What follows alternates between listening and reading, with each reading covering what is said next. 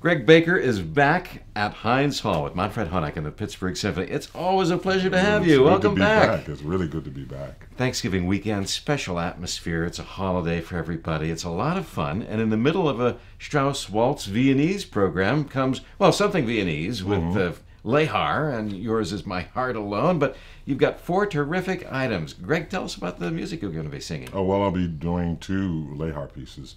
And Moon River, which will be of, I think, special significance since we've recently lost Andy Williams.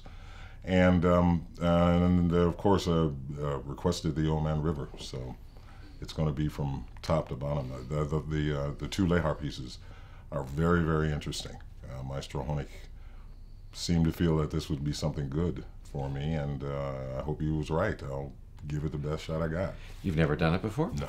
This is new for tenor arias. It was done by Richard Tauber. It was his big signature piece. Viennese, somewhat of a lighter tenor too. So you've got the big bass baritone voice. Yeah, I got to use a different sound for this. You know, I'm being stretched as a tenor. So I mean, yeah, it's good. You know that Henry Mancini has a special meaning for Western Pennsylvanians. He was born in Cleveland, but he grew up, went to high school here in the Beaver Valley in Aliquippa. So we claim him as our own, Henry Mancini. And he really launched his music career from just a couple of blocks in this area at the former Stanley Theater, the Benedum, now our Opera House. And this is where it all happened for Henry.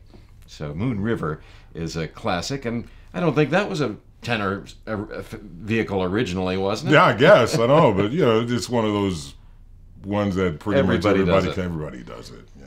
Now this is a town of 3 rivers. Yeah, the Allegheny, the Monongahela, and the Ohio. So we love our rivers, and we've always loved it when you sing Old Man River. Oh, thank you.